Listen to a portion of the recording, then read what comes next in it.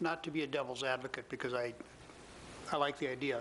Funding is an important part of it, obviously. How does that fit in with the mission of what it is that Moorhead Public Service does? It's going to be a question that I'm assuming somebody up here will pose, if not myself, number one. And we have shown a willingness to look at those things, and because we feel it's important for us to be a part of this community in all its facets. And the arts are certainly a part of that. But that'll be something for us to respond to, and I don't know how anybody else feels about what kind of questions we want addressed by Bill, but we'll look at all sorts of things. Well, we do have a community events sponsorship program that, yeah, Casey's saying it's all used up for this year. So we budget a certain amount for, you know, and it can be for sports types of events, or, you know, educational events or arts events, and we try and spread that out, and we use that money, and the commission approves that budget. Casey administers it, does a very nice job. You see the thank you letters that come to on the GM report, you know, et cetera. It's, the word is getting out there though, and so we do a certain little amount, and we need to get some recognition for that and get a little advertisement, although we don't call it advertising. So okay, Les, please remind me of what the dollar amount of that is. 10,000 10 per year. Did we, was it once at 25? Well, yeah, we've had some special events where we, you know, of course we used to do the Power Bowl, which we did the hockey day 50% of which was also picked up by Missouri River. Yep. Okay. And sometimes there's special events that Missouri River will jointly sponsor with us, so then we can make our 10,000 stretch a little bit further. Well, we participate in the hockey day in Minnesota. And MRS did which, well. I mean, quite frankly, the word got out about the existence of Moorhead in a very big way that way in terms of television coverage. But, you know, maybe, let's put that on the agenda to discuss it. One more question. Yep. Did I understand that the entire 10 has been allocated? Well, or yeah, spoken for. Spent? Spoken for, or I don't think it's been spent yet. But. No, but committed. Yeah, I think so. Okay. Thank you. There's maybe like $200 left. Okay. Casey is going to use that to go to Jamaica. Yes? If I may, I don't necessarily consider the resources that Moorhead Public Service has to be a whole lot different from the resources that the city of Moorhead has. So I don't tend to look at our participation in it a whole lot different than some of the people last night expressed. I think we really ought to go to the private sector more than we do for things like this, and try to involve the community in that way, as opposed to through public dollars. The other thing that I want to just throw out, maybe a little telegraphing of where I'm thinking on this one. This is more personal than maybe as a commissioner. I'd like to know more about the context of this project and how it really fits into what is being put together from a lot of different directions. It seems haphazard to me, and so feel free to share this with you know, whoever you want to. It seems to me that this is a good idea if it was timed and coordinated with a more comprehensive effort. More like a redevelopment effort that is including street design and streetscape design and an overall context of how it is that we're trying to re-look and redefine what Moorhead is going to appear like as we make progress in development and improvement. Just putting poetry and such in the sidewalks, to me, isn't very intentional. It's a little bit like lipstick, and I'll pass on the rest. We're not going to go with that on the rest of the expression, but I think it's a neat idea, but I think it needs to be more thought out and more contextual to an overall plan that is going to create an environment that we're all going to be proud of. So, you know, as we look at this, I guess I'd just like to you know, throw that out there, that I think there's a better way to have proposed this and a better way to present it so that it is something, part of something larger. If I may, I believe there is more context to it. I believe that when the reconstruction of Main and those sidewalks are redone, there's also going to be some ornamental fencing. And I believe they're even looking at some different types of streetlights in the downtown area. So I don't think it isn't just poetry and art stamped on the sidewalks. It also is a part of some other improvements, beautification, those types of things. Well, I don't know the But of course, exact context. you know, and this, of course, is the first that we've heard of Yeah. anything about this. Yeah. And it becomes a question of is it a job for the city council to wrestle with and deal with? And what is the context under which we would show our support for it? I certainly wouldn't want to do something that would run counter to the feelings on the city council. And an example that is somewhat immediate, over in Fargo, when we redesigned Broadway 10, 12 years ago now, the context for the art that is on the street there, and there's tiles in the sidewalk, there's interpretive panels on those corner posts and so forth. Those are all telling stories that have to do with the neighborhoods that those pieces are in. And you pull it all together, it's really quite a historic tour. And so I'm thinking, you know, the same sort of thing with this. We're not telling history in this case, but if there is that greater context and so forth, I think it'd be interesting to know more about that. And I think the public would probably sign on a bit more if they knew that too. So, thanks. If we put this on the agenda, perhaps you can get more information for us. I would certainly be more than happy to do that. If you send it to me, then I'll just put it in the Okay. packet. Will do. And council will be relooking at the issue in a couple weeks. It was suggested that the group look for private donors, private sponsorship, come back, and so maybe the city would do a match type program. So it's not something that the city is trying to dish off, so to speak. Right. I simply wanted to let you all know that there might be some people who maybe looking to more public service to see if you're interested Okay. in participating in the project. Okay. Yes? Along with the update, and what we'll do is we'll put together a, you know, arts and redevelopment agenda item or something like that. I'm not sure. We'll work on that. But it'll have like 4 parts. It'll say, we'll talk about the Heritage Garden. We'll talk about the arts project that you're talking about, that the council talked about, and then the water tower project. And then the 4th one, we do need to talk about, you know, how much money we spend on these types of things, because I think that's the heart of what you're trying to get at, whether we should and then how much. Now, just a heads up, when we talk about the Heritage Garden next week and Ms. Sheehy and the artists come, we've had $20,000 in our budget for the past 3 years, and the intent of that was to exit well from the power plant area. And so we allocated $20,000 to do a heritage garden, has some artifacts from the power plant, and we've done in-kind and, you know, contributed legal and other things in order to get that all done.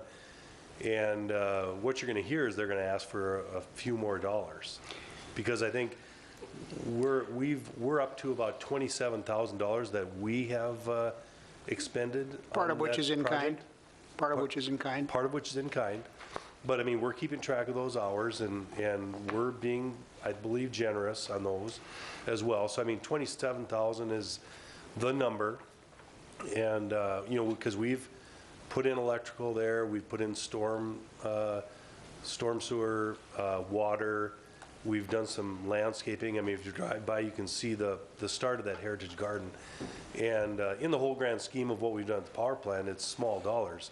But I mean, just so you know, you're going to be asked for additional Well, dollars. then that should be something we put in the pack and discuss under that item at that time. Yep, yep, we can certainly do that. And- You know, just to give you But a at the heads same up. time, so that everybody understands, vis-à-vis the power plant situation, we all, when you talk about exiting in a good way, you know, we have had how many dollars spent over there to procure that exit? Pardon? 2.5 million, which is pretty nice exit, you Yep. know, when you look at it, and fairly expensive exit. And our thought was to do at least what we would have done in the neighborhood in terms of resodding and grass and making it pleasant to look at, which is a far cry from where we've ended up being. But, so everybody should be aware that we're also looking at some huge costs that we've already expended in that area. But yes, let's make that, since we're still on Heidi's report, let's make that a subject of that meeting so we can talk about those things. Heidi, anything further? Nope. Okay. You know what it's like to deal with the Budget Committee, having dealt with them before, so whatever you do, keep in mind you've got to get it by these two. To make a point, I mean, I love the idea, by the way, personally. I think it's a great idea to beautify, to make us a little bit different. And if there's something we can do, we all can do it, and by all means, let's stand. But I also like his idea, that we don't know the whole project, but you know, that, yeah, if you're going to do something like this, make sure that you've got a target that you're aiming for that makes sense. And, you know, having an office in downtown and watching some of these things that come up, and they come up with these brilliant ideas about landscaping and things like that downtown, when you put in paver blocks in a part of the world that gets down to 30 below in the wintertime, it raises issues, certainly some huge maintenance issues. Or when you narrow the streets in downtown, you've got other issues that go along with that. So what looks good to some people doesn't necessarily work good for the business community. And it's difficult to get those streets clean. At the same time, yeah, I mean, if this is part of something overall, and if it fits within our mission, let's talk about it. I like the idea, too. I think it's a great idea. I'm sort of on the Limerick side, but that's beside the point. Members of the Public Service Commission. Anything to report? Mr. Anderson? If no one else does, I very briefly just wanted to mention that I had missed the first scheduled meeting last month because I was away on MPS business, attending the, what do they call it, the legislative fly-in in Washington, D.C. So APPA puts on this legislative conference in the nation's capital every February or March, and well attended. We met with a number of representatives, senators, their staffs, to talk about power issues, many varied issues. Bill has shared the position statements with you in the homework for tonight, so I won't go into a lot of detail there, but the meetings were fairly matter of fact. There weren't any great surprises. It seems like we talk about a lot of the same issues, just kind of reiterating our either support or concern, depending on what the issue is or was. We usually hear really pretty encouraging, supportive responses from our Minnesota delegation. And we did again this year, so that was good. So no great surprises, but I want to let you know that I was there. Okay. Anybody else? John? Just for an update, and Heidi, you may add this as far as for EDA.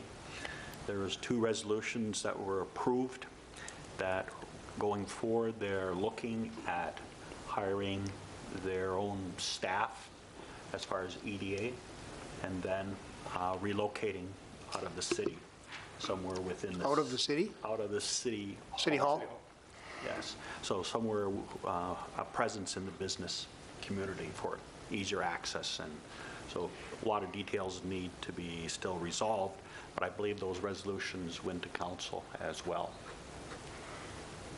I can add a little bit to that. There wasn't any action taken on either of those 2 specifically. What we did last night is approve a public hearing that will happen in, I believe, a few weeks. It has to be noticed for a couple weeks. and then the public hearing will take place. We will get the information from that public hearing in May, and so there'll be more it's possible that things would then change or not change after that public hearing. Yeah. Let me ask a off-the-wall question vis-a-vis that particular issue. Currently, Moorhead Public Service, by statute in Minnesota, contributes $50,000 toward the operation of the EDA in Moorhead. If the EDA is going to be adding its own staff, from a budgetary standpoint, are we to expect that there may be a move afoot to increase the amount of that contribution? The reason I ask that is in the past, it was $25,000, and then it went to $50,000, and has there been any discussion on those issues? No, not at this point in time. Okay. I don't think I don't believe that that's part of the motive. It would give the individual kind of more autonomy and more visibility in the business community. Wouldn't necessarily change their pay, compensation, or anything like that. It really is an effort to get that individual out amongst the business. In the community. Yep. More. Sounds interesting. I can further, there has been a draft document for a budget, and there has potentially some changing in marketing costs, and so there's a potential of a increase in the budget, but if there is, those would be covered in the levy amount, because EDA is not reaching the maximum amount of the dollars it can. Okay. But there is a lot of concern that with the going forward, what impact that would have and what cost and necessary change in levy if needed. So we're in very preliminary stages. Okay. David, did you want to make a comment? answered Okay. Anything further? Members of the commission, we had a strategic planning session that we ended up canceling recently. No, let me finish. And we will go with whatever it is that this august body wants to do moving forward. We obviously have the need to discuss a number of the issues that would have been brought up during that strategic planning. It's very difficult to get these 5 people together in one place at one time, given the kind of schedules and schedule changes that every one of us are used to. And to that extent, and I mentioned it to Bill, that perhaps what we will do at the very least is bring up these strategic topics at our regular meetings so that we can have a discussion. I don't think any of us have a major problem with discussing issues that we feel are important or taking a position that we think that we want to take on those issues. And so I think Chris tonight is going to be giving us some information that he would have given us during the strategic planning meeting. But we have some huge issues out there to grapple with, not the least of which are water sources. And when you look at what is happening from a climactic standpoint right now in this region, we may have an issue in terms of drought coming faster rather than slower. And those are issues we better start talking about soon. So what does everybody feel about moving forward with these topics? Mr. Bakke.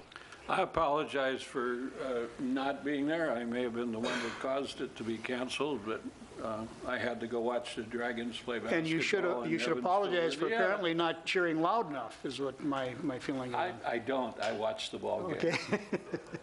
It just happened to cross my mind. We have about, 3 or 4 different areas that we were to discuss.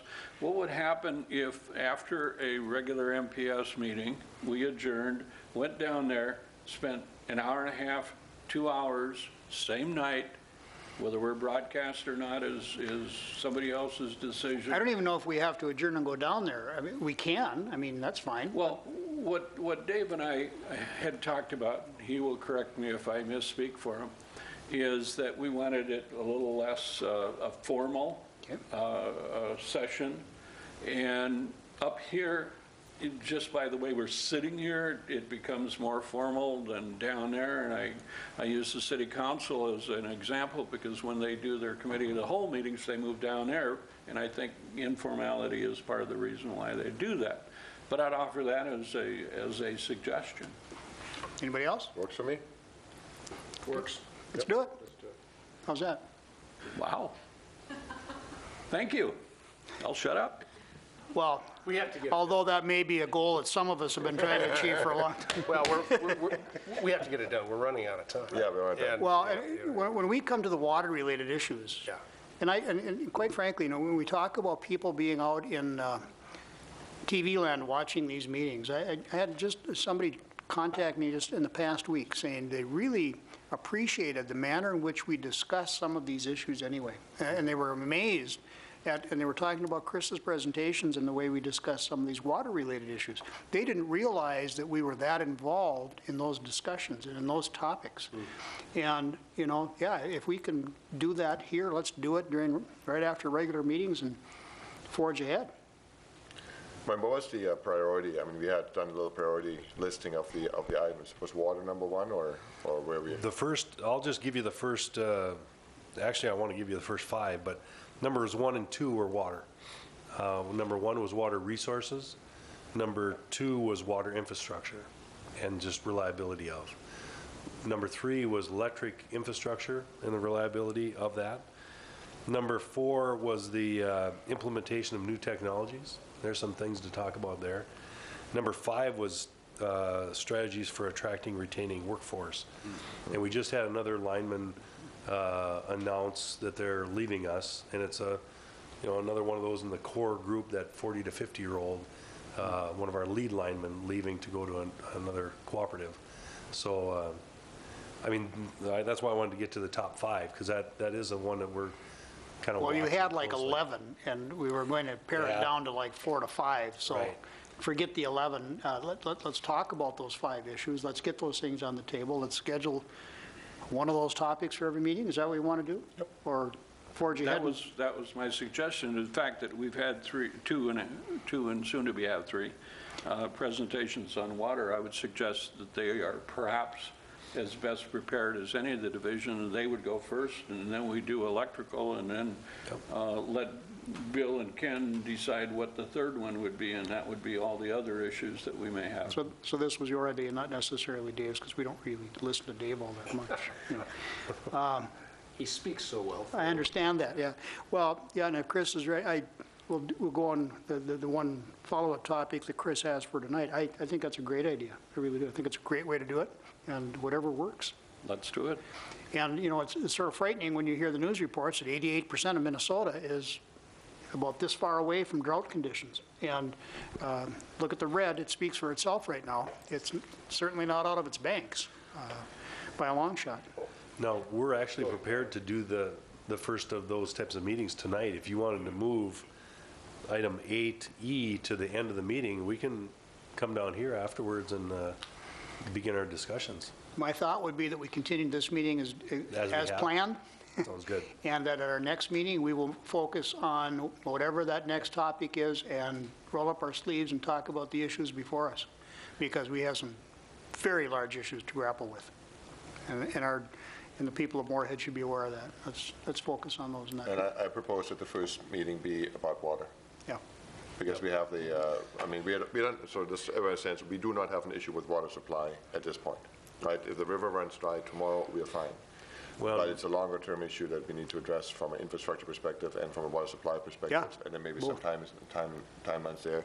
And Heidi, that would be a good meeting. I mean, you are invited anyway, you and Chuck are invited anyway, because I think that's an issue Yep. it's an issue that goes beyond, in my opinion, goes even beyond us sitting. Yeah, I would suspect that some of the newer members of the council, and newer, I'm going to say, going back a couple of elections anyway, probably aren't fully aware of the depth and magnitude of the water-related issues that face Moorhead Public Service and the manner in which we approach those. And as many people as want to be present can certainly join in. Did you have a comment, Heidi? Yeah, I just wanted to quickly kind of reiterate what Ralph was saying, or add to what he was saying.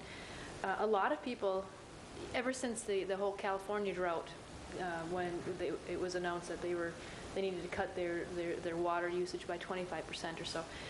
It's amazing how many people in the community have started asking questions about, well, what happens if the river runs dry? Do we have enough water? So people are starting to ask that question and would like to know more specifics and more details. And people should ask those questions. Yeah. It's a very concerning question. It's a very logical concern. I believe Fargo just had a conversation about their water supply. West Fargo chimed in saying, you know, we've got our aquifer, our little aquifer, we're going to be okay. So there's concerns out there. You know, what lengths will people go to get water where they know water exists? So I think in the metro, I'd rather be in Moorhead shoes than either of the above that you mentioned, Yeah. by a long shot. Well, that's true, although we are partners in some of the North Dakota-based solutions, and we really have to take a serious look at that relationship, because you know, while we feel that we have our own solutions, we actually have a fairly expensive capital need along those lines if we're going to truly have the infrastructure to support the water supply that we're going to need. But we also may end up being obligated to participate financially in a project that is being determined on the North Dakota side that may or may not really be of any real service to us. And you know, politically, it's becoming, you know, a nightmare over there because of the competition for water in North Dakota. So, you know, it's really important that we start with this so that we can get going on our own strategic plans and not be you know, entangled in some plans that really probably don't benefit us all that much. Well, and then we have the second issue, which is the infrastructure issue, right? I mean, we are sitting on an aquifer, and we're pumping with 60-year-old pumps. Mm-hmm. Right? And that's an issue we need to address as well. And I know that Chris is going to talk about that. So it's not just, you know, water supply. It's the stuff we have to pump the water out, because we need to get it from the well field all the way to the plant. So anyway, sorry. Lots of issues. And I think these things are all recognized by us. And an article that I was reading when you talk about the California drought, I'll be going out there in May. Now they're having huge arguments between the farmers in the Delta about running the Delta dry. And, you know, if I've got superior water rights to the next guy, I don't care. I'll draw all the water I can to take care of my crops. And we have to be on top of the issues here. And I agree with Dave. There are some political ramifications concerning our relationship going west. There are huge costs. No matter what we choose to do, there are huge costs involved. Cliff McLean used to be the big spender. Chris is rapidly becoming that. And, you know, we have to keep an eye on that. So anything further? Okay. Mr. General Manager, so you will take care of scheduling the next discussion for strategic planning for the next meeting. It'll be a water-related issues. I'm assuming it's going to be on water availability and those types of things.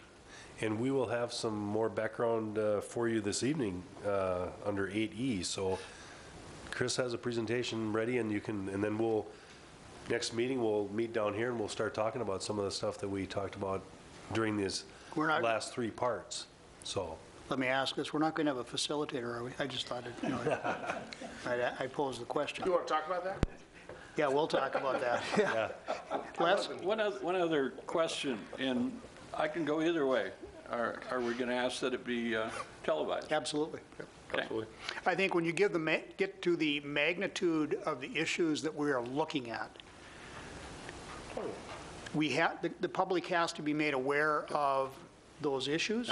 And I personally believe in the public's right to know all of these topics that we're talking about. So from my standpoint, yes, I would think that would be appropriate. Anybody else feel differently? Okay. Then Bill should contact MCAM to make sure that things schedule. Okay. On to your report. Okay, General Manager's report. Just a couple of things. Yes. If there's questions on the written materials, go ahead and ask those. Just want you to know Thursday, so two nights from this evening, we will be having the Capture the Sun Community Solar Garden public meeting here from like 5:15 to 6 o'clock, fairly informal, inviting people to come and learn more about the Community Solar Garden Project. So if they would like to subscribe to or license a solar module, I guess a panel or module, they can do so that evening or some other, day as well. So we'll continue to get the word out, but we're trying to get 40 or 80 of those licensed. And so that should be an interesting evening. That's this Thursday, right here. The probably other couple items, street lighting, of course, the city started a street light utility this year. We've been meeting with the city regarding different street light issues. There's questions in Oakport about, who's providing street lights up here. Of course, with Oakport, we're not serving that area yet, so we're not providing street lighting. That will remain with Xcel Energy and Red River Valley Cooperative for the time being until we acquire that territory. But we are working on a number of street lighting standards and those types of things. We'll continue to give you updates on that as it moves forward. Speaking of Oakport, I will be meeting with Lauren Brorby, Red River Valley Cooperative Power Association's CEO, on Friday. What we're going to try to do is, get some information together, get our ducks in a row before we meet with the committee again. Good news, I guess, Elk River, and it's public now, Elk River, Minnesota, just settled on acquiring about 2,000 customers around that are inside the city of Elk River from the cooperative there, and they did that for 21 mills, which is a nice, a nice number to at least be talking about. So There's a nice ring to it. yeah, it had a nice ring to it. It's lower than what we've done in the past. Last thing, one of the commissioners mentioned, possibly mentioning this, is that we would like to make sure everyone's safe this spring. And there was an incident where we had a power outage because a kite got tangled up in our distribution lines, electric distribution lines. So from a safety standpoint, that's a very dangerous situation. Nobody was hurt, but that doesn't mean that the next time people won't be hurt. And it did cause an inconvenience because it was there was a sizable outage that occurred. So everybody just make sure you're safe around power lines is probably the message. Okay. And that's all I have for now. Okay. Bill?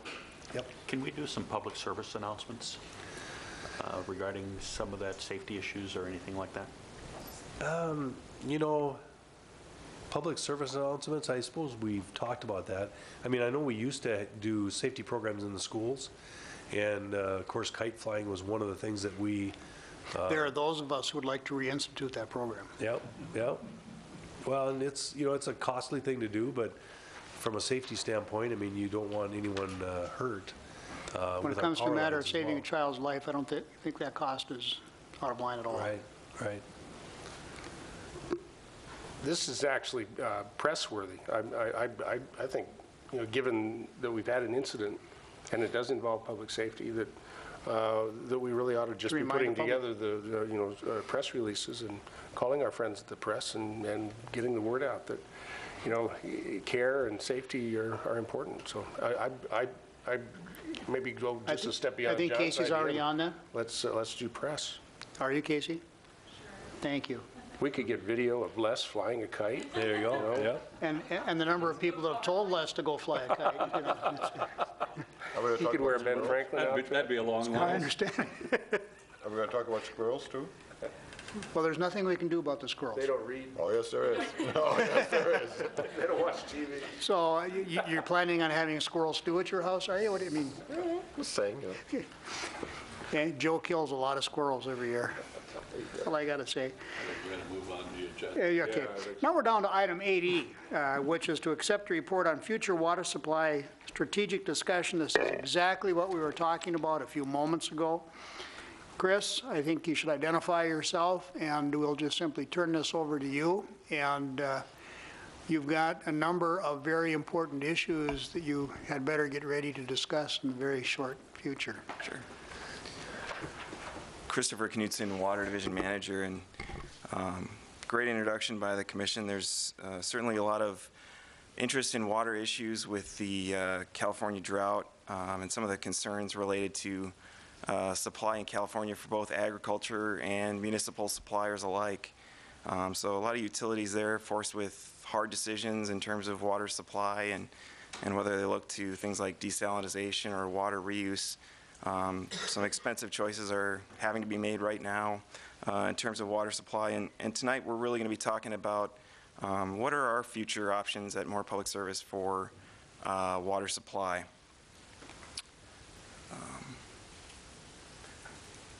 So tonight we're actually going to be talking about part 3 of the water supply series. And I think this is where we really get to kind of the nuts and bolts of the conversation in terms of what are some of the financial implications of potential water supply projects for Moorhead, and when do we think they're going to be needed. In the first part of the series, we really focused on the Red River Valley Water Supply project, some of the details of that particular project. And then in the second meeting, we looked at some of the modeling components of the Buffalo Aquifer Management Plan and the recent updates to the model for that plan and what implications it has for our future water supply. But as I mentioned, tonight we'll really be talking about some of the budgetary considerations. And I think for Moorhead, it's really a question of which direction do we go, west or east? And so I just kind of put this little infographic up, and Moorhead's kind of in the middle of the Missouri River to the west and the Buffalo Aquifer to the east, and really which direction do we go in terms of future water supply? Assuming that wasn't to scale. Not to scale. No. I think I made our GIS guy cringe a little, but it's art, you know. Yeah.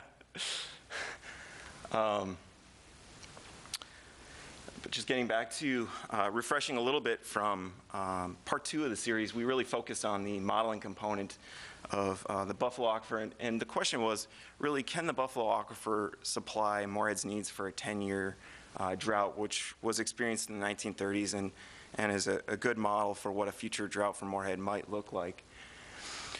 And we'll talk about the most significant finding of that report in the next slide, but really, even in a drought situation, we're going to need, an additional 4.5 million gallons per day of max day capacity, or about 1 million gallon per day of average day capacity. Going into 2040, we're going to need that regardless of a drought or not. So this is a water supply project that, we'll definitely need in a drought, but, with future growth, and Moorhead is growing, we're going to need some additional supply regardless. So I think we've got those two alternatives. We can look at the Buffalo Aquifer expansion, or we can look at the Red River Valley Water Supply Project. And first, we're going to talk about the Buffalo Aquifer expansion. We've put together some alignments and some potential costs for both projects, so we can kind of do an apples-to-apples comparison of what the cost of both projects might look like. So I think if you were going to pick one slide out of part 2 of the series that was the most critical slide, I think this would be it. And the 1930s drought that Moorhead experienced was about a 10-year drought. The question was, could we have enough capacity in terms of a 10-year drought to meet our demands? And this slide says, yes, essentially we do have about 9.2 years of capacity, pumping 6.5 million gallons per day with very limited recharge. That capacity is there, but we have to go get that capacity. And going and getting that capacity means we're going to have to add some additional infrastructure, because right now we can only pump about 5.5 million gallons per day. And this graph, yeah, go ahead. So I don't mean to interrupt you, but the question, you're talking about taking 5.5 million gallons of water per day out of the Buffalo Aquifer. I would assume that if we are in drought conditions, we would probably impose some types of restrictions on the utilization of water and ask our people to conserve water. Under those circumstances, how many gallons would we actually need if we are able to conserve? Is 5.5 a conservative number, or is 5.5 what we consider to be the number that we're used to right now?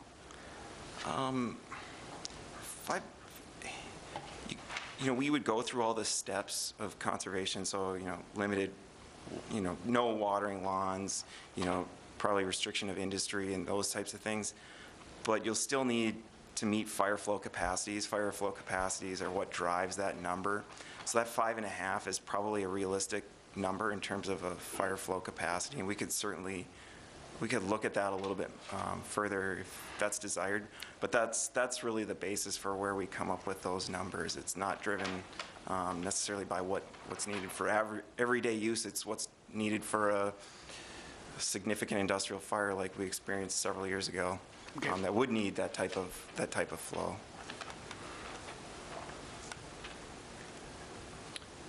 That's a lot of water. So in terms of what expansion of the Buffalo Aquifer would look like, we thought a lot about this internally with staff and looked at some of our options. And I think if we were going to pursue Buffalo Aquifer as a potential water supply or further water supply option, a critical component to that project would have to be drinking water revolving fund financing, because the savings on the magnitude of this project would be substantial. So if we're in the $20 to $30 million range in terms of a project, it would save between $5 and $7 million of additional funds for this type of project. So one of the initial decisions we made looking at it was, if we're going to go for this type of project, it would probably be best if we could use that drinking water revolving fund financing because the interest rate is so competitive. But we looked at essentially 3 alignments we'll talk about tonight. There's some variations in terms of the size of the line of the pipeline that we have for each alignment, the locations of the respective alignments. But for each of them, we kind of set basic just $30,000 of initial O&M costs and then about $450,000 of periodic maintenance over the 40-year service life. So we looked at, we'll talk about two sets of numbers tonight, initial capital costs and then 40-year life cycle costs. So you'll see a lot of numbers floating around, but the 40-year life cycle cost is kind of cradle to grave expense of what's the expense of the project over the entirety of the project itself. And really maintenance, annual maintenance and O&M charges kind of go into that 40-year expense. But the first numbers we'll talk about in terms of the Buffalo Aquifer expansion are the initial capital investments required. So we just put together some budget numbers for those. But essentially, the 40-year project cost for any expansion to the Buffalo Aquifer that we came up with would be about $25 to $27.7 million in terms of a 40-year life cycle cost for those projects. And we did our own internal estimates. We had to use a lot of Western North Dakota bid numbers in terms of projects that they're doing out there, because there, quite frankly, isn't a lot of projects going on around here. So, you know, if we were going to err on one side, we'd probably be a little bit on the high side in terms of a overall estimate for these projects. Here's what we came up with for initial capital investments. So this would be basically what it takes to build the project. No maintenance included in any of these numbers, just what's the initial investment that would be required for each of these alignments. And you can kind of tell actually the difference between these 3 respective alignments of adding capacity. It's rather subtle. I mean, it's within a few $1 million of each other. Doesn't make a big difference in terms of the actual alignment itself. There's just so much expense tied into well field development, the piping, all of the different expenses that go along with it. The actual alignment itself doesn't make a ton of difference. And one of the key components of the project that we felt to get the drinking water revolving fund financing was to actually include the South Buffalo transmission pipeline replacement as part of the project. So that pipeline carries water. Right now, it was put in the 1950s. And we've had several breaks on that particular piece of infrastructure. We just felt if we're going to go forward on this type of project, we might as well capture that as well. So those costs also include that additional either replacement or we came up with some ideas where we could just leave the line in place and not replace it. We could actually capture that flow somewhere else. So I'll look at each of the 3 alignments, and they're not meant to be perfectly detailed or capture all of the the design elements of the respective alignments, but they're meant to more suggest the complexity of the route, how many interferences we're going to encounter, what kind of construction method we would use to do it. So I'll start off with the most expensive and kind of go to the least expensive. And two things to pay attention to on this graph. I know there's a lot of things going on, or actually this map, but the green line represents easements we've already acquired through other projects. The red lines are the part of the alignment that don't have easement associated with them, so we'd have to purchase those easements. But when you look at the total project costs, easements are such a small portion of the project, probably $100,000 of the entirety of the project is captured in easements, so not a huge budgetary consideration, but maybe a timing consideration. The dots are just meant to represent either cased or uncased bores where we'd have to put in the alignment via directional drilling. And then if we encounter obstructions, we have to put in bends or fittings. So the more dots, generally, the more interference we're encountering with that particular alignment. So you can see as we get into Moorhead with the Sabin alignment, we encounter quite a few interferences or other utilities that we'd have to move around, and that generates additional cost with each respective alignment. So Sabin alignment, about $21 million of initial capital investment required.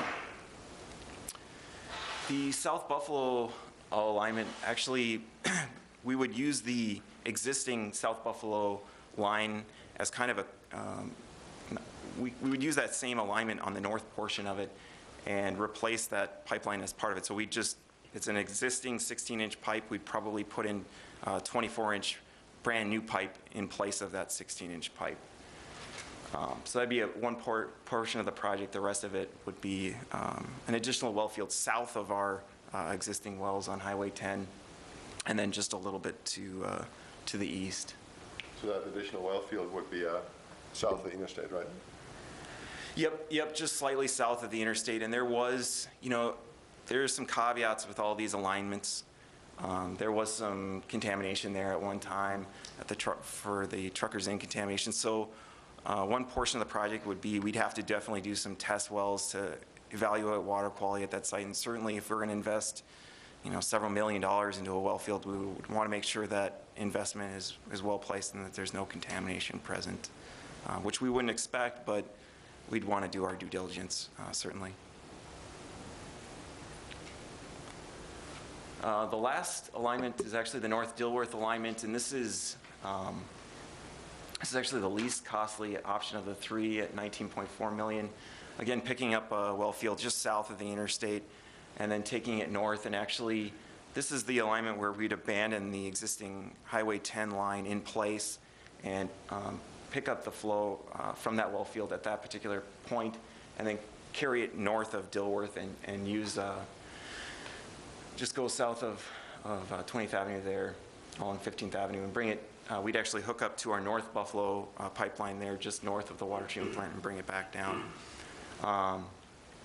This is the one that probably has the least obstructions of the three. And that's probably why it's likely the reason why it's the cheapest of the three. But I think, if you're going to expand it, we definitely want to evaluate all these alternatives a little further than what staff has. We've taken a good shot at it, but we'd want to look at it a little bit further before we absolutely say this is the one. We would definitely want to evaluate it a little bit further. Let me ask you a question. Let's say, for example, the North Dilworth alignment appears to be the most cost-effective way to go, okay?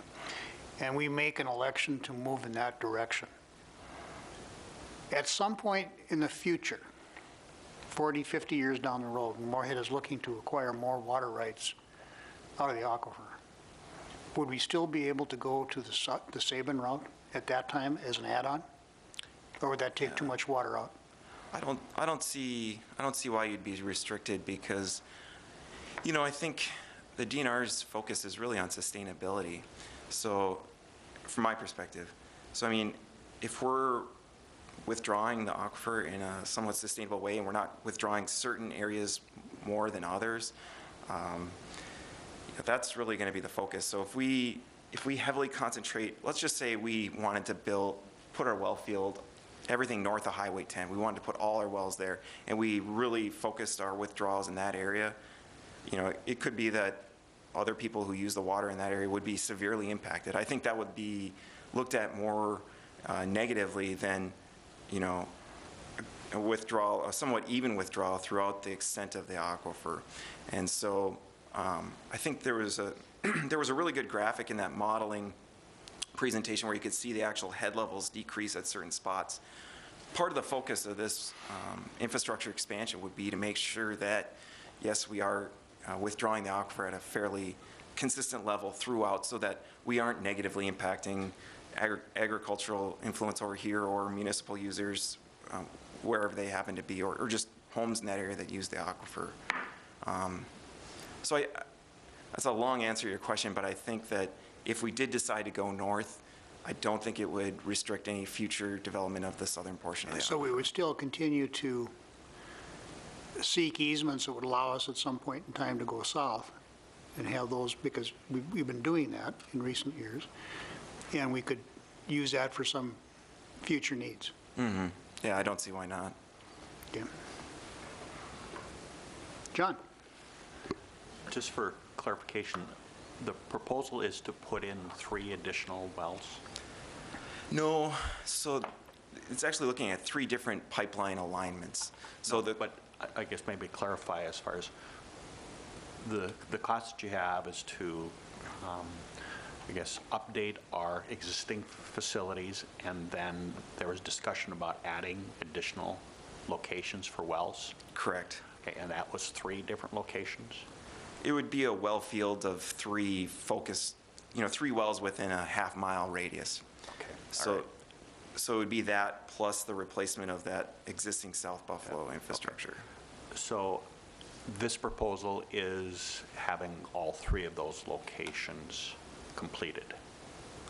No, I think we would look at one of those. wouldn't we? Okay. All right. Yeah. Okay, all right. That's, I just We wanted to would choose one of these 3 alternatives, which That's would correct. include 3 pumping stations, so to speak. Correct. Correct. But at the same time, my point in asking the question I did is, let's say, for example, we decide to go north and go to that Dilworth one because of cost or whatever, or the fact that we have the least interruptions in terms of other problems that we're going to foresee in the construction process, but that would still leave us the availability of going south many years down the road if that necessity arose. And at the same time, we have to be mindful of our need to protect a very precious resource. I mean, the aquifer is, we've built it up over the last 25 years as much as possible. Yeah. Dave? Chris, fast forward to projects complete, we picked the alignment, we've got the field in place, so forth. Is there a limit to what we will be able to draw? Given your concern about growth and consumption, and what kind of volumes are we going to be allowed to remove from the aquifer, given state concerns and just maybe overall consumption of the water? I mean, I think the water's there. It's just you have to. I mean, let's just say we build this like you proposed. I think it would more than satisfy our requirements for additional water through 2050. Okay. If let's just say we experience some unprecedented growth that's completely unexpected, can you go further south and keep getting more water out of the aquifer? Yeah, you certainly can, because the bottleneck to our withdrawal of water from the aquifer is the localized withdrawal of a certain area. Right. Yeah, So if I we understand pull it all north and we can't get enough capacity here, we just keep going south. Okay. There's more water. And that raises an interesting question with regard to the Red River, because I would assume, and I'm sort of assuming for a future commission, because I won't be around, but I'm going to assume that under those circumstances, as soon as we were able to withdraw water again from the Red, we would do what we've done in the past, which would be to discontinue using the well fields as much as possible to allow a recharge out there and then take from the Red, which eventually might lead us to some very interesting questions with regard to our neighbors to the west, who have a different water rights view than we do. Effectively, in North Dakota, they've got unlimited rights for as much water as Fargo could ever dream of withdrawing, we, because we have eastern water rights on the Red, have a different set of circumstances to operate under, and we will be limited to the amount of water we can draw out of the Red unless we go to DNR and get more permits to draw additional water. Am I correct? You're correct, yeah. Okay. There's a limit to how much Red River water we can take. We have a limit, Fargo does not, from the Red.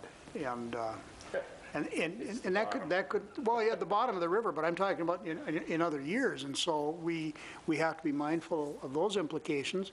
Possibility exists that we might go north to acquire another transmission line out of the Red back to the plant, as opposed to being south, for other reasons. At what level does our intake in the river run out of water? I think it's about 7 feet. If I were About 6 or 7. 7 feet, we'd lose suction on that line. And where are we now? Because the think river's it's like- down 3-4 feet. I think it's like 14, don't quote me on this, but I think it's like 14 and a half feet. Okay. So it would still have to drop significantly. I mean, we'd still have to, it would take some time to lose the flow of the Red River. I mean, a year a year or more. We have to just watch the discharges on Traverse and those things, but there's still plenty of, I mean, if we had a drought this year, it'd be an agricultural drought. It wouldn't impact us this year. Going into next year, certainly we could have. Are there comparisons, it's only mid-April, we didn't have really much snow at all this year. There's no runoff to speak of. Right. And the river is really significantly lower than we generally ever see it in April. So are there any measurements that are being tracked by people that do that certainly. to really start to try to forecast what the river's doing? I mean, I think I heard on the news last night that it's like the third driest spring, or since last fall, it's the third driest on record. It's like the third driest 6-month period on record. Yeah, And Grand Forks is the driest on record. that's right. So, I mean, if you look at the drought index, it's updated daily, I believe, on the U.S. National Weather Service website. California, those areas are like bright red, extreme drought. We're still would be on the yellow or kind of early to moderate drought. And again, if we experience a drought this year, it'll be an agricultural drought, not a drought that will impact us because of the storage that is in our reservoir in Traverse and some of those sources to the south. So there's still plenty of water available there, but we'll just see how the year plays out.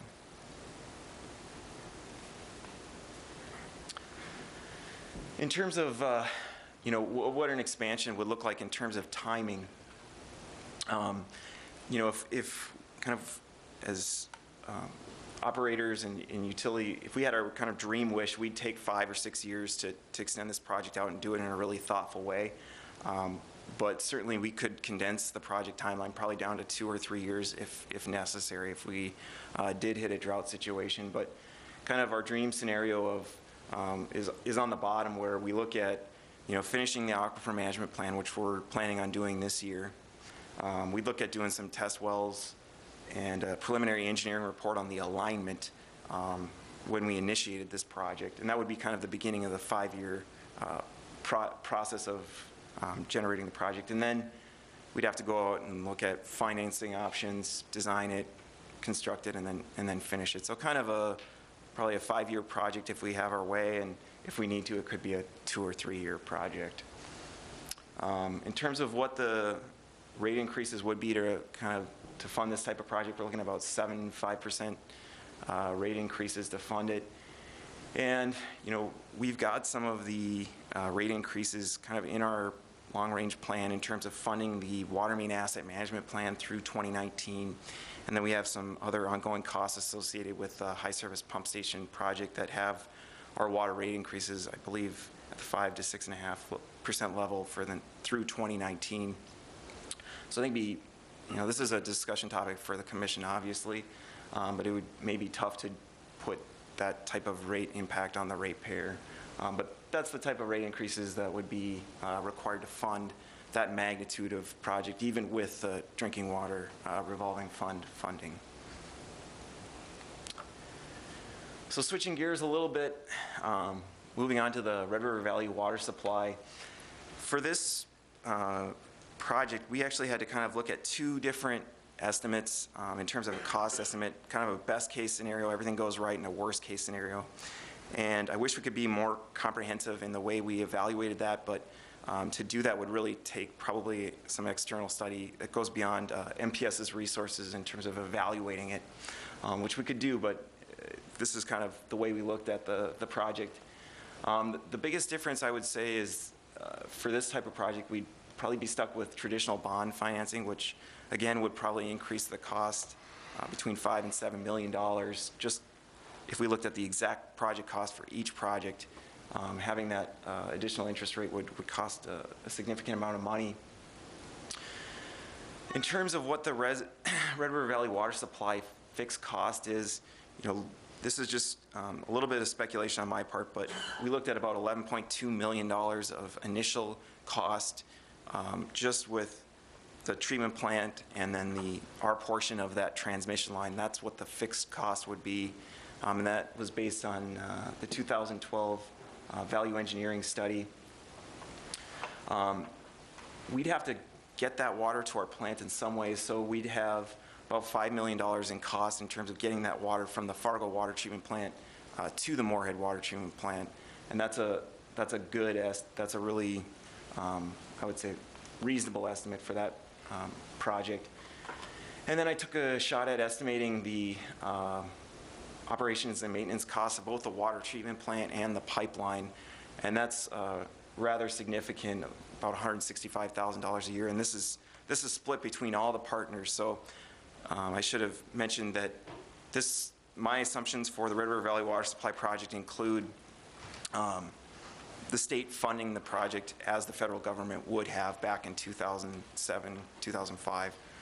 So we're assuming that the state has plenty of revenues to support the project. We're just paying the local share of the $200 million or whatever they decide it to be between Fargo and all the other local partners of the project. And in the best case scenario, we came up with a 40-year project cost of about $38 million on the best case scenario for the Red River Valley Water Supply Project. In terms of the worst case scenario, again, many of the same parameters that we use for the best case scenario. The biggest distinction is we'd have to, just assuming that we can't get the water at the Fargo water treatment plant, we'd have to go get it at the Cheyenne, because the assumption of the Red River Valley Water Supply Project is that they put it into the Cheyenne River, so we have to get a pipeline all the way out to probably near where Fargo's intake on the Cheyenne is. I took a stab at estimating that at about $30 million. So that really adds to the cost of the project when you factor everything else in, and you get a 40-year project cost of about $98 million in terms of a total project cost. Now, what the reality of that might be between the 38 and the $98 million that I come up with, that would take some, in my opinion, some significant resources to figure out what exactly those costs would be. So those numbers are somewhat speculative, but they are what I came up with. In terms of some of the unknowns of the Red River Valley Water Supply Project, I looked at some of the water quality things with the Missouri River and the Cheyenne River. Again, you're mixing those two sources, so we don't know the exact result of what the water quality would be. Why that matters to Moorhead, Fargo, Grand Forks, and Valley City are all putting in membrane filtration style plants that are capable of removing sulfate. Sulfate will be the big concern with Cheyenne River water. So we'd have to invest maybe $20 to $40 million of additional expense beyond the either 38 or 98 to get a treatment plant capable of removing that sulfate. And from my best guess, it's speculating what the net result of mixing the Missouri River coming from the Missouri River coming from Washburn and the Cheyenne River water is that we'd probably need to put that treatment plant in, because the Cheyenne River, since the installation of that Devil's Lake outlet, has been around 500 to 800 parts per million of sulfate. The secondary contaminant limit for sulfate is around 250, so no matter how we mix it, even if we blend Buffalo Aquifer water with it, we just can't get below that limit, in my estimation. Doesn't the water out of the Cheyenne go directly into the Fargo water treatment facility? Yeah, they have a intake on the Cheyenne. Okay, so, and that's why I'm asking the question, are there treatments within that facility then removing those contaminants? Would we have to design it out? Because if it goes through their system, when it comes back into the red, isn't it going to be cleaned? Isn't the water treated? I'm saying, so let's just say, I know it goes in with what? It's going to come back out into the river, however, when it goes through the sewage system. yeah, I don't, I guess I'm unclear as to that question, but I would just say that, I mean, once they get there, let's just assume that the Red River Valley Water Supply Project has been built. We mix that water, that Missouri River water with the Cheyenne River water. The sulfate level is probably 400 ppm. Fargo, with their new treatment plant, can take that sulfate down to 0 if they want. Okay, but that's what I'm saying, is that water is not going into the red as untreated water. Right, So it's going through their treatment facility. correct. So if our intake was sited north of their outfall, so to speak, would we be, I mean, we wouldn't have those contaminants, would we? North of their wastewater outfall, or their, yeah. Because they I got to don't- treat that water before it goes back in the red. you wouldn't want to do, I mean, there'd be a whole nother range of issues going north of their wastewater. You'd want it before their wastewater. Well, yeah. Yeah. I mean, so there's, I get where you're going, but it'd be hard, that's a hard speculation for me to look Grand at. Forks gets that stuff. Yeah. Well, exactly. Somebody's getting it, but the question is whether or not they're getting the contaminants that are the Missouri River contaminants or the Devil's Lake Basin contaminants, because those are coming out when they go through the Fargo Water Treatment Facility. Yeah. Yeah, but they're putting stuff in the I understand that, but but when it goes through that process, they also have to clean that water because there are standards that they have to meet before they inject it back into the Red River, correct? For North Dakota? Never mind. No, yeah. Chris, That answered my question. Chris, let's go down a whole nother rat hole here.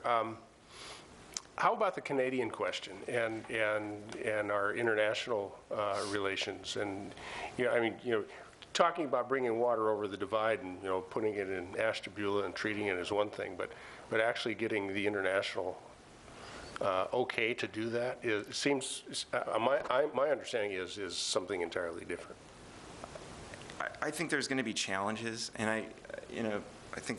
Or the state of Missouri, or, whoever. Yeah, we have to be able to. Yeah, I mean, the next slide was focused on those very challenges you brought up, but certainly we can discuss it right now. I mean, the Canadians definitely took issue with the Devil's Lake outfall that was put in place in terms of the impact that it had to the Red River water quality going into Canada. Mm-hmm. So, I mean, it's very hard to speculate on that, but I certainly think they could and would take issue with transporting that Missouri River water across the basin to the Red River Basin.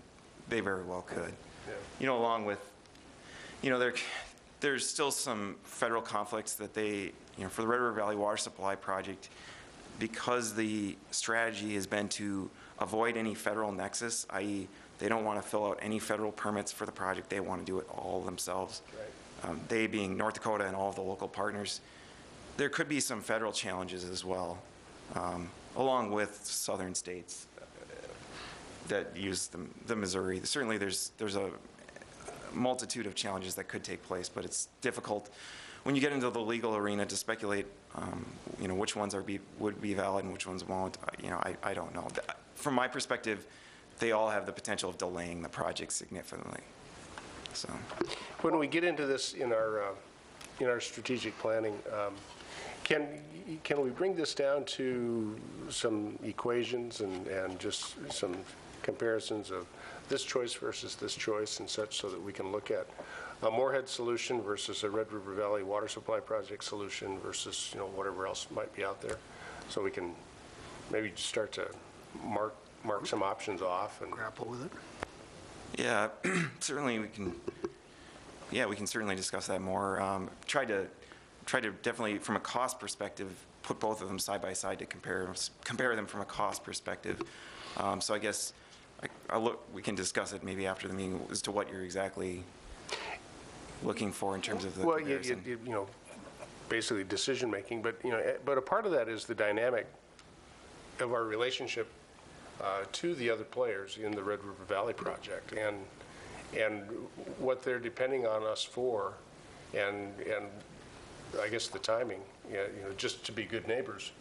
How is it that we either endorse and embrace and move forward with them, or how do we say, guys, this really isn't our game plan, and how do we do that, and continue to be good neighbors. I think that's a board-level decision that I think, we'll certainly recommend what we think as staff would be the best path forward. But yeah, I think that's definitely board-appropriate decision. What kind of conversations do we have to have with them in order to consider all those options? Are there some face-to-face Well, I think if things that we need to do? I think if we made a decision or got close to a decision that we were going to go the aquifer way, Yep. we need to inform, and I mean, I don't know what an issue would be. I know there's other parties who want to be part of that project, whether it's Jamestown or Valley City. I don't think that, I mean, just talking out loud here, I don't think if we decided to not participate that would jeopardize in any way the project itself. I think there will be enough. I don't think so, if that's the question. Yeah, I think there'll would be agree enough- with you. Yeah, there'll be enough other players to be interested in it, and but again, that's out there. Yeah, I think it would be maybe a surprise, but I don't think it would jeopardize the project at all. Without sounding provincial, I suppose one of the questions we have to ask ourselves is which is the best route for Moorhead to take for the benefit of Moorhead, from a cost standpoint, and also taking into consideration what's happening in the valley, and quite frankly, what's happening politically in North Dakota. The legislature doesn't seem to be trying to benefit anybody other than whomever they're trying to benefit. I don't think anybody's figured that out yet. And so, and quite frankly, even on the Minnesota side, when you look at the funding for bonding projects and so forth, the Minnesota legislature is acting somewhat schizophrenic as well. And, what are they going to be willing to do? We've got huge issues facing Moorhead, whether it's trains or water. One of the questions I'm going to be interested in hearing you answer is, if we are moving toward a drought situation where we may have to either accelerate our program or at least focus on that program, which program is going to, or which project is going to take us to that end location with the best amount of speed? I mean, if you're looking at the Missouri River equation, that may be tied up in wrangling for the next 20 years, because there are people in the southern states who absolutely do not want that to happen, even though it's a minimal amount of water. For that matter, the North Dakota legislature has not seen fit to fund things past Jamestown anyway. So, I mean, what is the best route for us to take? Timing gets to be important if, in fact, we're looking at a water-related issue.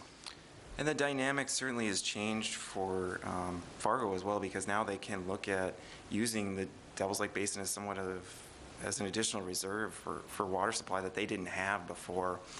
So I think with the addition of their treatment facility that can treat sulfates, they now have more water capacity for a drought-type situation. So I think things have definitely changed from a few years ago in terms of Fargo. I don't know the funding component from the North Dakota legislature, but as Ralph mentioned, I don't think us backing away from the project would jeopardize the project if they decide to go forward.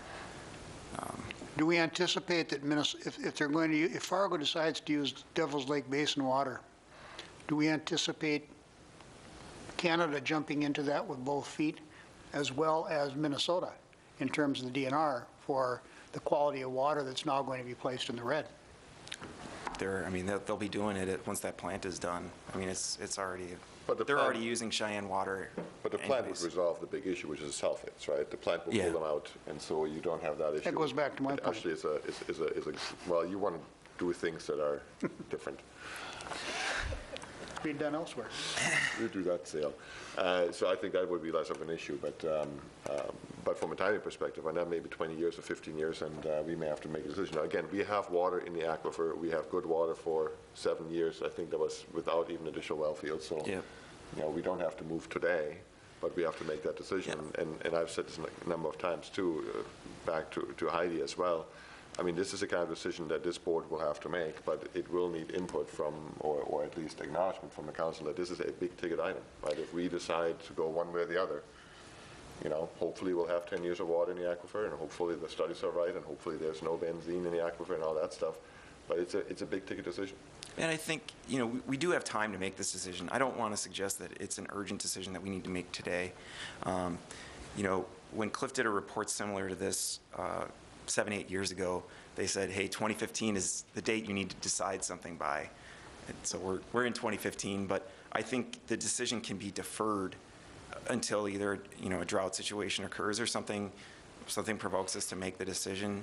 I think the decision can be put off until really the time is right for MPS. Whatever factors we decide, we can make the decision at that point. I think the only decision that I'm concerned about is the one with our neighbors, so that they know whether we're in or out. Mm-hmm. I think that one is a little bit more pressing time-wise because the issue for them is becoming a pressing one, I agree. especially after recent weeks in the North Dakota legislature and the governor's plan with the fertilizer plant and all of the wrangling that's been going on with that. Mm-hmm.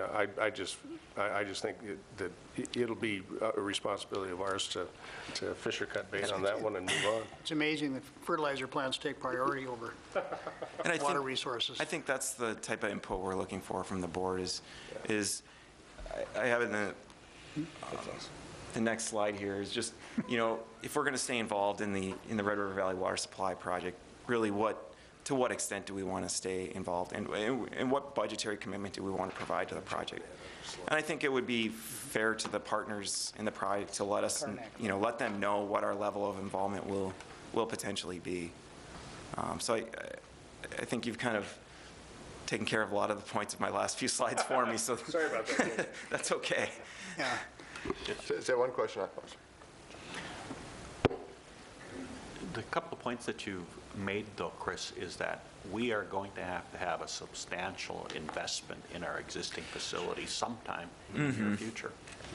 So this Is not a question of if. Yeah. No.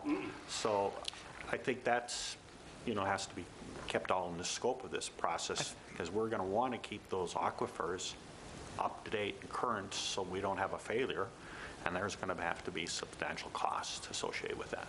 Yeah, when we began the talk, we talked about 2040 demand. So I mean, we're looking out 15 years. This is the type of project that you do once every 15, 20 years. So I mean, it's a big decision. And I agree, I think it's important to emphasize that, yeah, we will need to make it sometime in the next 15 years. It's just, what's the decision and when do we do it? I'm suggesting that, 2020 may be a good time to start the project unless we have a drought situation that happens. Your numbers are based upon what's available now. When you look at obtaining the funding from the Minnesota Financing Agency that you're looking at obtaining it from, you're talking about 1.5%, 2%, whatever that is. That's today's numbers. Right. In 2020, we might be dealing with an entirely different financial world Yeah. in terms of percentages, which will raise that cost. So, on the one hand, when we look at joining with our neighbors to the west, there's huge O&M and other costs that we've not even anticipated yet. We don't have any idea what that's going to be. And then on the other side, we're going to have the financing questions on this side. So when you defer, I don't think the cost is going to go down to the residents of Moorhead by doing so. That's never been the history that by waiting a little bit longer, it gets cheaper. No, I didn't mean to imply that. Just for One question too. When we talk about the expansion project, we are, with the exception of replacing the existing Highway 10 line, these costs do not include any of the fixing of the current wells, right? No, No, So just the that's- line itself. But that's an issue that has to be done before Correct. 2020, right? I mean, like I said, we're sitting on 60-year-old pumps, and we probably should look into, if we have to switch over next summer into making it up 100% aquifer water, can the pumps handle that? Yeah, I mean, our plan, we put probably $80,000 to $100,000 on the Highway 10 wells last year, so we could buy another 10 years of usage out of them. So I think 10 years is a reasonable number to expect out of that infrastructure. That's kind of what we've, But is that 10 years of pumping at the rates that are concerning my friend Ralph? it wouldn't make too big a difference. That's true. So, That's what they do. That's what we do. I guess the one slide that, kind of captures it for me, the only, I just tried to simplify it in terms of life cycle project costs, water quality control costs, litigation. I think the advantages are pretty clearly on the Buffalo Aquifer supply. But, we can certainly further discuss what future actions we want to take. I think in terms of costs we can control, when we can start the project, and let's just say lack of litigation associated with this type of project, that I don't think we'd see any. Correct me if I'm wrong, and Bill will tell you how much I like graphs. I don't see any X's over on the right. That's the point. Am I missing something here? That's the point. Why? Yeah. That's the point. So- I don't see any either. So are you telling us that we're sort of going in one direction already? We can If go we're- whatever if we were to direction you want ask me you, okay. I'm merely providing a recommendation.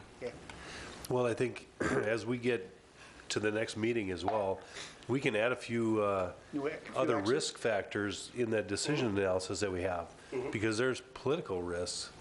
I mean, your partner is North Dakota.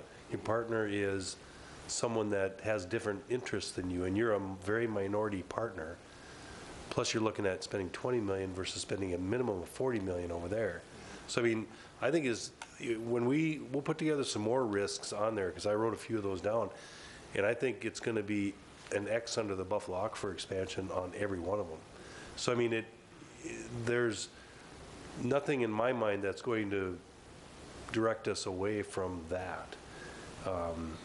And when we come to that reality, I don't know when, but I mean, that's what we need to talk through. And I don't know if there's anything they can throw on the table really to change that.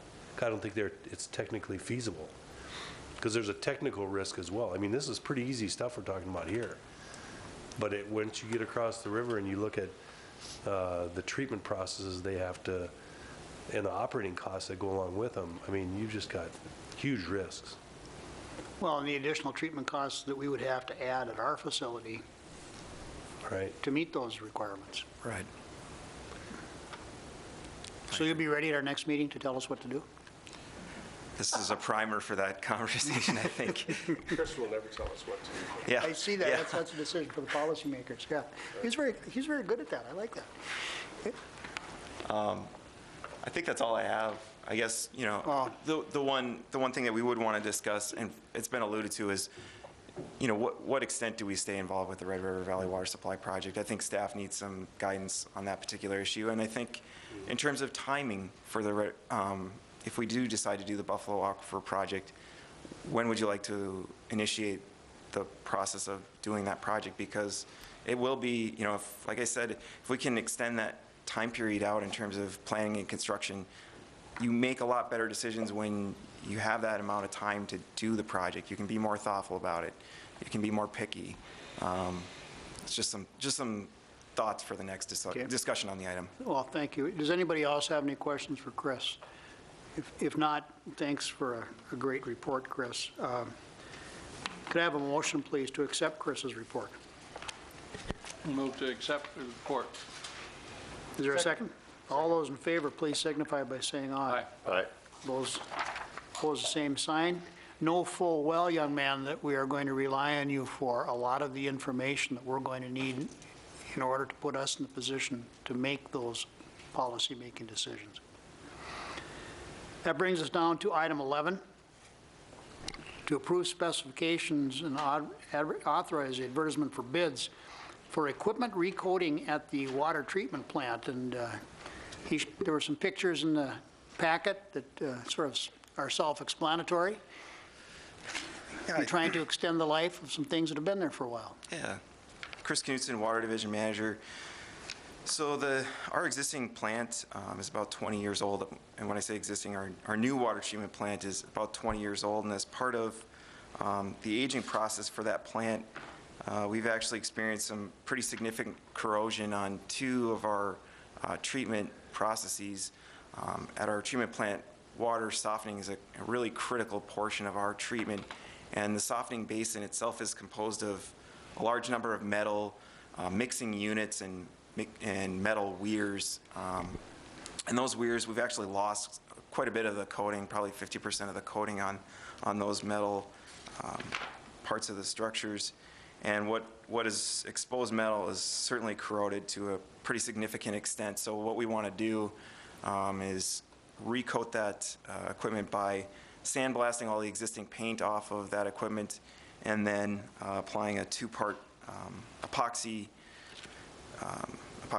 paint to those structures. And it'd have about a similar lifetime it's very similar to a water tower style paint. It's an epoxy. When I look at this picture, is that actually rusted through, or is it just? It has not rusted through. It is a little deceptive, but it is not rusted through. So it's not as bad as it looks? It's not as bad as it looks, but it's in need of attention. It's at a critical point? Yeah. Okay. Pardon? Yeah. No, we've got copies here, but we might want to put it on the screen for our people at home. Anybody have any questions for Chris? I think this is fairly self-explanatory, and it's one of those things that we just don't have too many choices about. Yep. It's in the budget, right? It is in the budget, and we did look at some other options in terms of replacing it with stainless steel and some other alternatives and maybe saving costs, but this is kind of where we landed in terms of feasible solutions for the next 20 years. Okay. So we think they're going to last about 20 years? Yep. Is there a motion to accept? I move Or to approve? Okay. Is there a second on that? Second. All those in favor signify by saying aye. Aye. Those opposed, the same sign. That motion carries. Brings us down to item 12. Thank you, Chris. To approve professional services for a survey of the contaminated material at the old water treatment plant. Who's taking this one? This is my item as well. Chris Knutson, Water Division Manager. Travis and I worked on this item actually together, but it's for essentially the old water treatment plant facility. So as part of the high service pump station project, we're actually removing those old pumps probably January of next year or December of this year. We'll be taking out those existing pumps. That'll free up a bunch of space for electrical operations and possible expansion of the electrical offices and other things that they're looking to do. So before that potential expansion could take place, we want to just survey if there's any asbestos in the old water treatment plant, as well as find out if there's any lead-based paints that are on the treatment plant equipment. So we fully expect that we'll find lots of both. But the survey will really help us identify the amount of the material that needs to be abated, and then give us some bid estimates for potentially bidding the actual abatement of those materials. Okay, do I have a motion concerning this matter? I move to approve. Is there a second? All those in favor signify by saying aye. Aye. Aye. Those opposed, the same sign. So one question I have, so electric guys are allowed to be in the water plant? Yeah. Yeah. They can't come into the new plant. Just the one with the asbestos and the lead? Yeah. Sort of. Okay, It would sort of concern me that just clarifying this. Yeah. Travis and Chris are working together on this project. that's scary. That raises my curiosity. Next is item 13, and to approve a letter of commitment for the Water Use Research Foundation project. Bill, are you requesting this? Chris is here again. You don't have to identify yourself this time. I think we all pretty much know who you are tonight. Sick of me at this point. Didn't say that, but your words. Yeah, okay. So this is Who is this guy? this is an item that's a little bit indirectly related to what we do at Moorhead Public Service, but I think a valuable research project. Water reuse is actually more of a focus in southern states where they have limited supplies. They have to look at, wastewater recycling for available water supply. That's not the intention of this study. This study is actually focusing on the reliability of certain treatment processes in treatment plants. So it's going to be a good benchmarking opportunity for Moorhead Public Service just to identify equipment uptime and equipment reliability in the treatment process. And it'll give some good data to those that are interested in potentially doing water reuse type treatment plants. Okay. Members of the commission, what do you think? Is there a motion to approve? I move to approve. I'll second it. All those in favor signify by saying aye. Aye. Those opposed, the same sign. I don't believe that we have a closed meeting required for tonight. Next Public Service Commission meeting will be April 28th. John has a question. I'll get to that in a moment. On April 16th, as Bill mentioned at the beginning of the meeting, we will have the Community Solar Garden Public Meeting. That'll be here in the council chambers from 5:15 to 6 o'clock. Members of the public are certainly invited to attend. John, you had a question. We have discussed many times so far about arranging a tour of the facilities. And with the discussion that we've had here about the existing, it would be high benefit to, I really appreciate that having it done. So we're going to put that on agenda for a topic in future to get scheduled. Yep, we certainly can. Now is a good time to do it because the high service pump station, Chris had Nancy and I over there just the other day, just this week. And they've got things. In conjunction with that, Heidi, I'm really, really going to encourage your participation and Chuck's at that because. The whole council, bring the whole council. Yeah, well, if we can get as many as we can, I think it was an eye-opener to several of us sitting up here when we saw the condition of some of those pumps at both the north well and at the other well. And I think the council has to understand where we're going with all of that. So really like to see you there, if possible. So yes, Casey, would you put that on the agenda, please? Do we need a facilitator? I don't think we will, but, somebody may have an idea, so, we'll talk about that. Our meeting is adjourned. Thank you, everybody.